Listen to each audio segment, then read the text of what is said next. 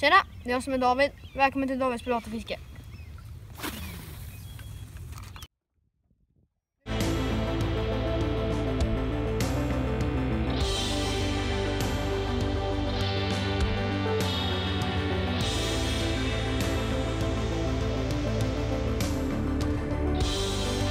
Hej, jag heter David Lundh.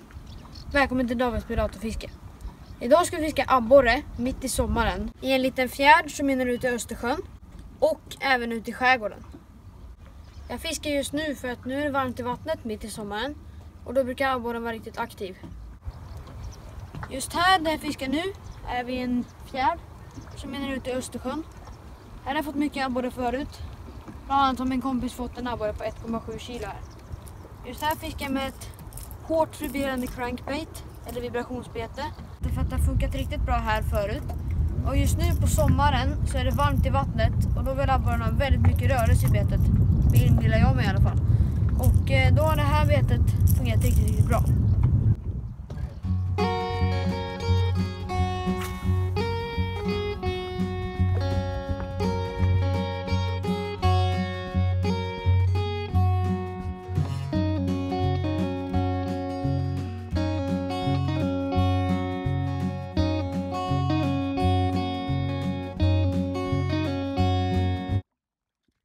Så, nu har jag fått en hyfsad abborre i alla fall. Den är inte jättestor, men den är hyfsad i alla fall.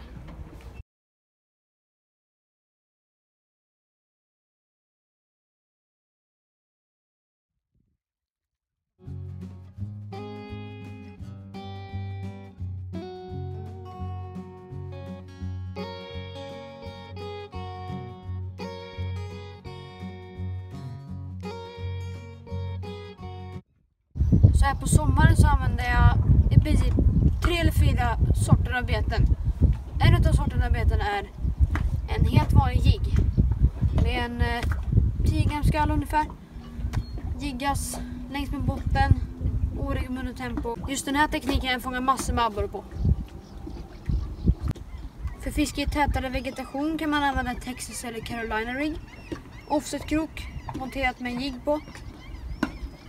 Pärla, sänke och ett helt vanligt lekande. Supersmidig teknik som fångar mycket abborre på. Låter mycket också.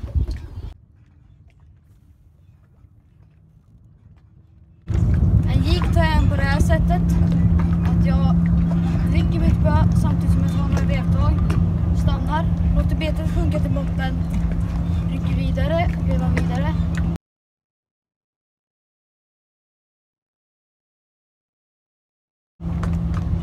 Oftast i droppet så kommer hugget. Om man har spänd lina så känns det som en riktig elektrisk stöt in i armen.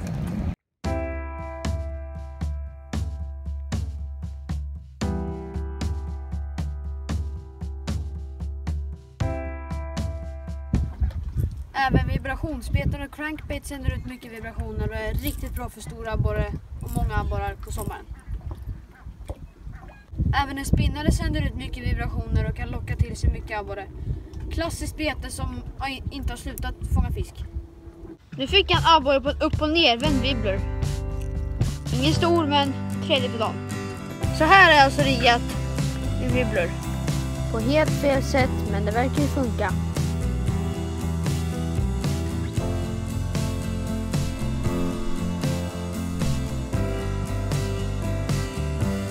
En abborre. Ganska lång för sin tjocklek, men fortfarande ingen stor.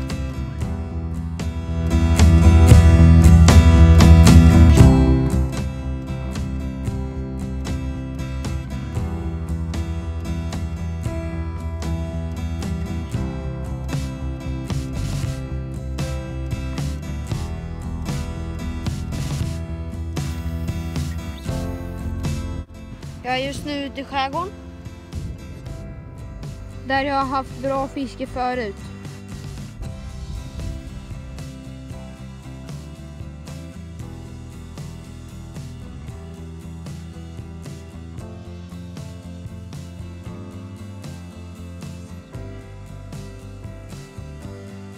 En liten abborre.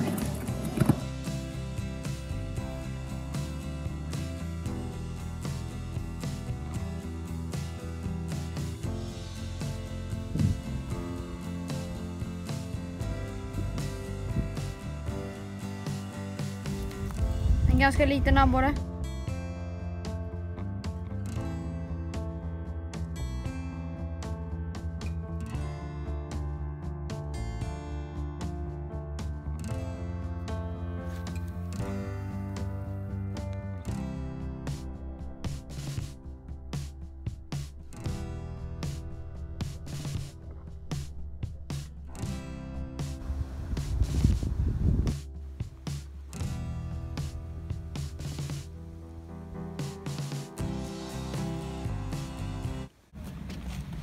Den här är större än den förra.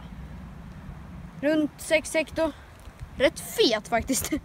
Men det är typ 40 centimeter den här. Vi vägde den här lite snabbt och den var 0,74 kilo. 40 centimeter prick. Ungefär vad jag trodde.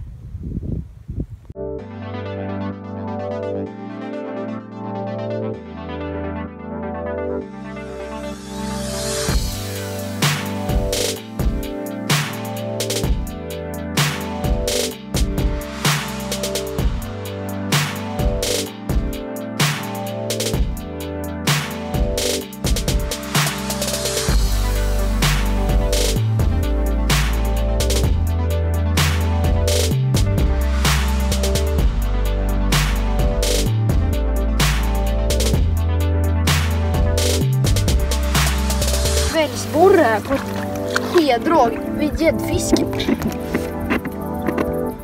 En liten abborre. Det här var lite annorlunda fena. Rätt fint tecknad. 2 hektar. Det var liten.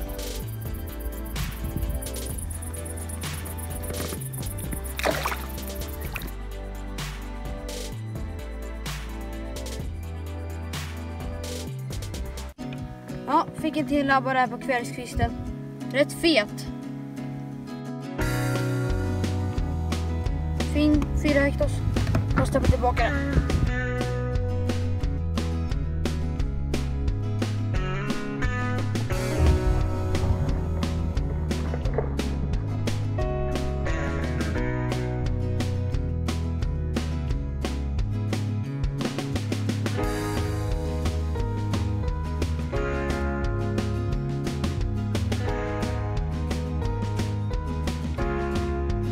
Ja, en till fin abborre här.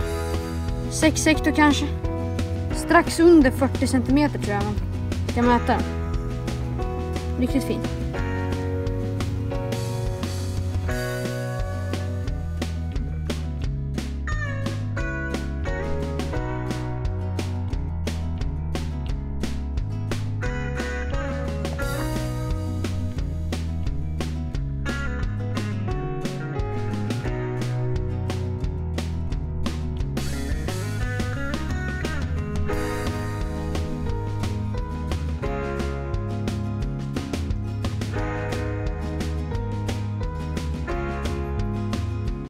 Provar ett litet spinnerbait här och det verkar ha levererat en liten abborre. Typ en 5-6 hektar, så den är ganska lång den här. Jag ska ta och mäta den här. En till på spinnerbait här. Det är ingen abborre det här. Va? Jag trodde det var abborre, det är ju typ en id eller brack, så jag ser inte.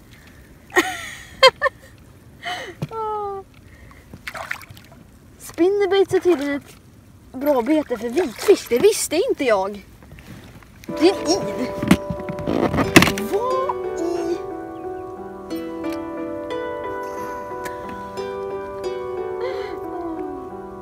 Lätt det konstigaste jag fått på spinnerbait i alla fall.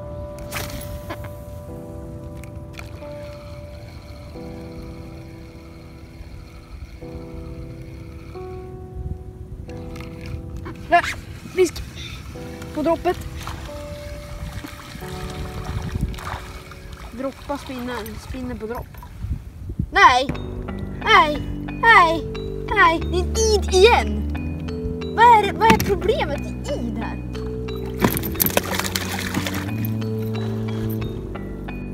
Ännu en. Hoppas det inte är id den här gången. Nej, det var en abborre. 3 kast i rad. fisk. Oh, det är stora abborre. Det är stora abborre. Eller? Jo, stor. Den är stor. Den här är stor. Den kan vara... Släpp inte. Kom igen. Ja!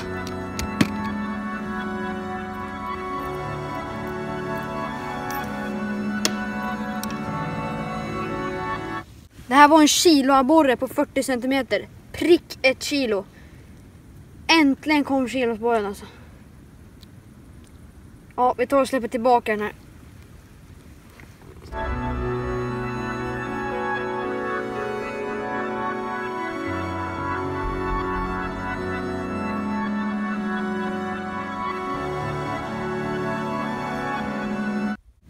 Nu verkar huggperioden vara över, men jag har haft en bra dag med mycket fisk.